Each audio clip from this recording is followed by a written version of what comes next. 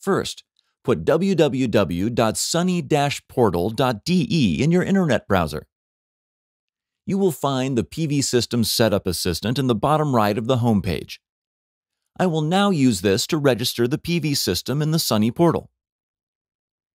You will see general information about the PV System Setup Assistant.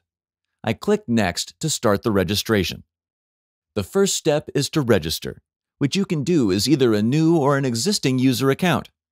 In this case, I'll use an existing account and enter my data, then click Next. In the second step, please enter the name of the PV system and the PV system password.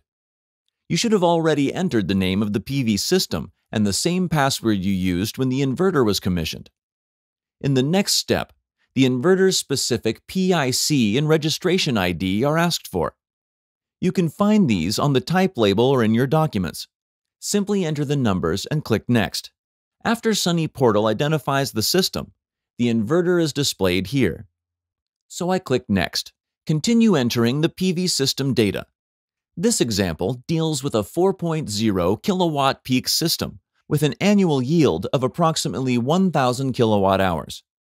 Next, the location is asked for. This PV system is located on King Street in Sydney, Australia.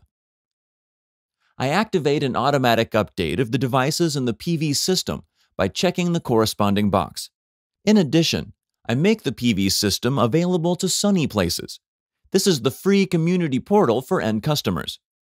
To do so, I enter the PV system operator's email address. The PV system operator will then receive an invitation to Sunny Places and can log in to the end customer portal.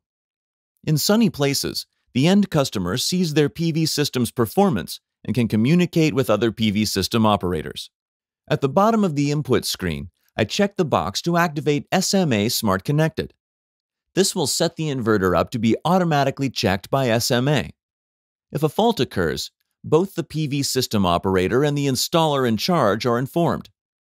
If the inverter is faulty, a replacement device is automatically sent free of charge. Click Service Description to receive a summary of everything that SMA Smart Connected includes. This provides detailed information about the services offered to customers and SMA's obligations. When you activate SMA Smart Connected by checking the box, a new input screen opens. Here you are asked to enter the operator's and installer's data as well as the delivery address for a replacement device. You do not necessarily have to enter a value-added tax ID. If you don't have one on hand, uncheck the box. It is essential to enter the data on this page correctly so that the PV system operator can also use SMA Smart Connected. Then click Next. You will receive a summary in the last registration step. You can recheck the entries you have made and then complete the registration. Configuration of the PV system can take a moment. You can see here that registration was successful. Now I click To the PV System to go directly to my sample system. Here you have an overview of the system. If you want to activate SMA Smart Connected later or change the necessary data, e.g., the delivery access for a replacement device, you can do so on the left in the menu bar under Configuration. Then click Device Overview. Your inverter appears in the list. Then click Properties. Here you can see the inverter details and below are the details about the SMA Smart Connected service package. To change your data, just click Edit at the bottom of the page.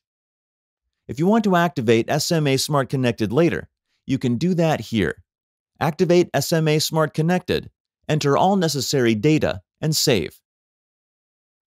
You can log off from the Sunny portal up here in the top right corner. And this concludes registration in the Sunny portal with activation of SMA Smart Connected.